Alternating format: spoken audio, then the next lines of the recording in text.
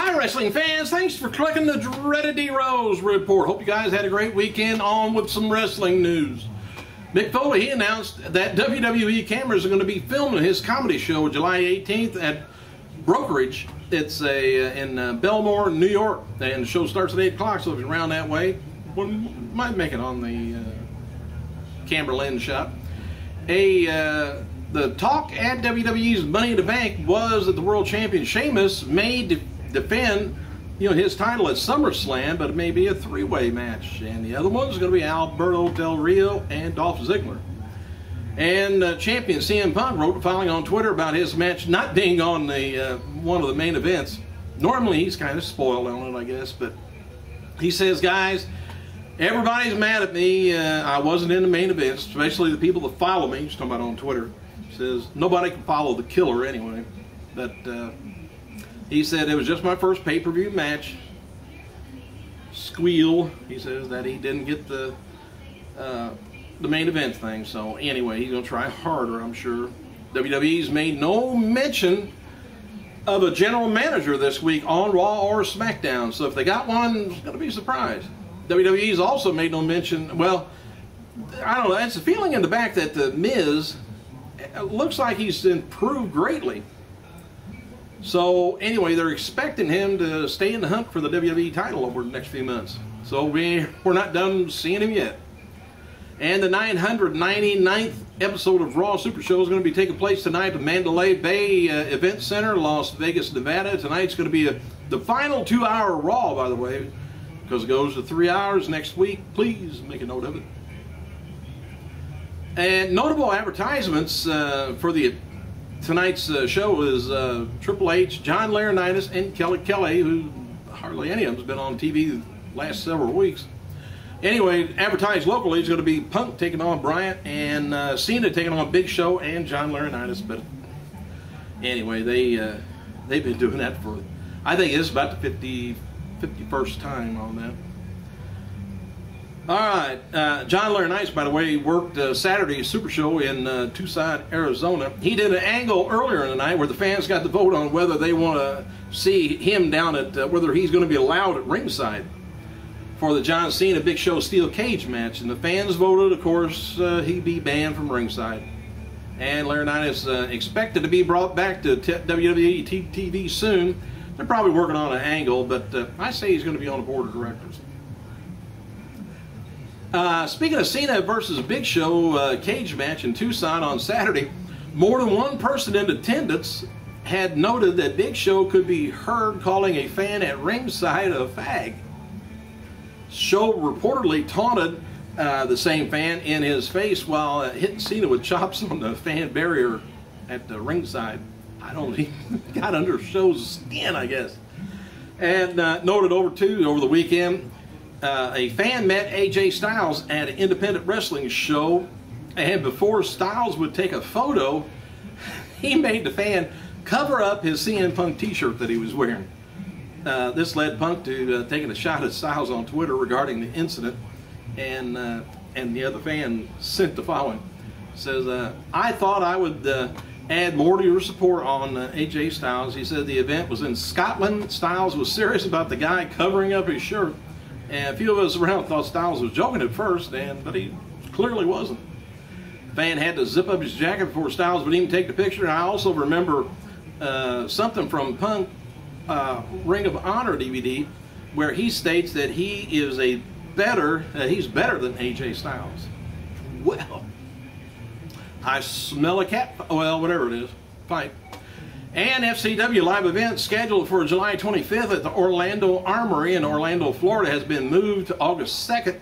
And this is the show that Evan Bourne is supposed to be appearing in. He's going to get back in ring shape. Well, I hope he makes it this time.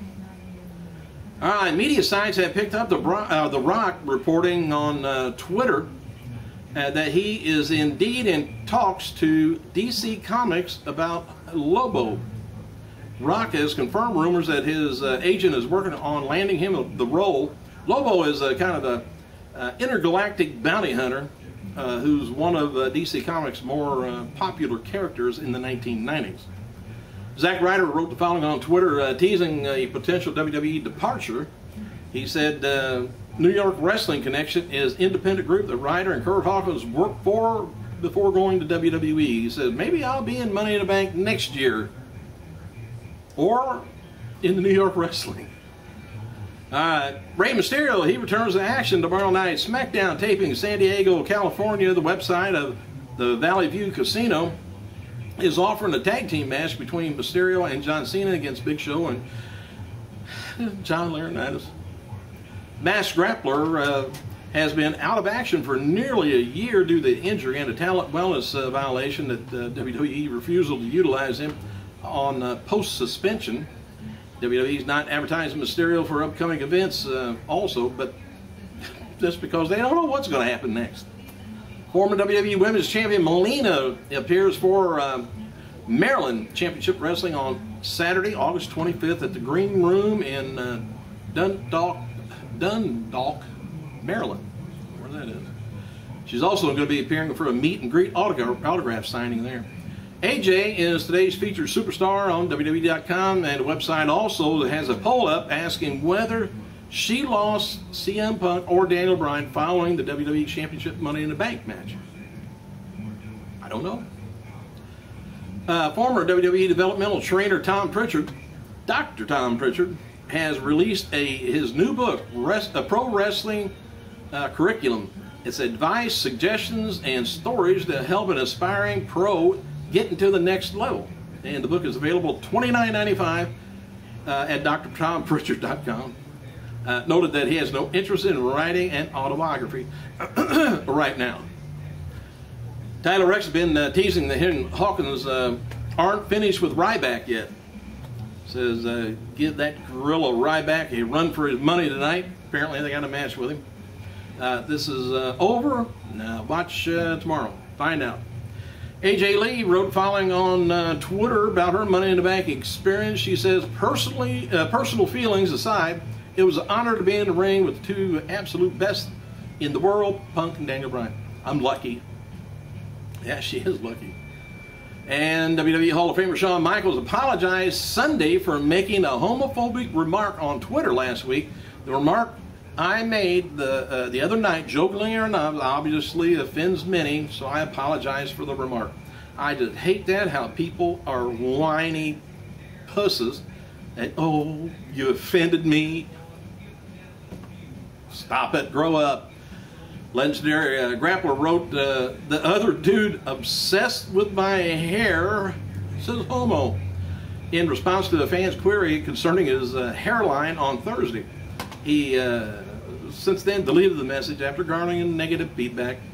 As Goldust Dustin Reynolds returned to the Squared Circle Saturday night, Hollywood, Florida, for NWA Ring Warriors promotion. He lost to Vordell Walker by disqualification when Iceman Buck Q interfered in the match. And WWE Hall of Famer Tammy Lynn Cinch will not appear as advertised at Saturday's Combat Zone Wrestling pay-per-view in Voorhees, New Jersey. She's admitted to the emergency room the night before, and her boyfriend, independent wrestler Damian Darling, insisted that she received professional help. According to the press release issued by RF Video, she will enter a rehabilitation facility on Monday, today. She filmed an emotional interview on Sunday, which came clean on her variety of personal battles over the past few months. And she's 39 years old, and she shouldn't have it. I mean, she's got it made. It's ridiculous. Pusses. Anyway, she was admitted to the emergency room, and her boyfriend went with her and insisted that she received the help. And she entered the facility on Monday. It said, well, I just read that part. Apparently, maybe I need some help. Hey, the influential diva's behavior has grown increasingly erratic. Last summer, she split from her boyfriend of 5 years, New Jack, and former bounty hunter claims Cinch had asked him to kill her ex shortly after the breakup. After their breakup, and in November, Cinch posted images online of injuries to her nose, forehead, wrist, foot when she fell down an escalator, New York Liberty Airport. She claimed the fall stemmed from lacking antibiotics for a viral infection. Well, viral infections probably make it fall down, I guess. And she has mentioned being hospitalized on her Facebook. I've never been hospitalized on my Facebook, but it wouldn't do a bit of good for me. And the account numerous times since then, back in April, she suffered concussions, black eye after taking a bad fall in the rain. We all do that, don't we? Since also missed multiple scheduled appearances this year, and even promoters have attributed it to personal demons and personal issues. The American Icon Autograph have stated that they have no intentions of working with her again after she missed Wrestle Reunion show in Toronto, Ontario, Canada in April, marking the third time she bailed on them. And she also missed 3 dates, 2 promotions in Maine that month. Silver Vision, by the way, let's get off of that. Silver Vision, in the UK anyway, has revealed the contents listing WWE's upcoming CM Punk DVD, The Best in the World. And it's on Blu-ray too. The scheduled release date so far is October 9th, I guess, this year. But anyway, disc 1, I'm just going to read some of the comments they got on here. It's different chapters.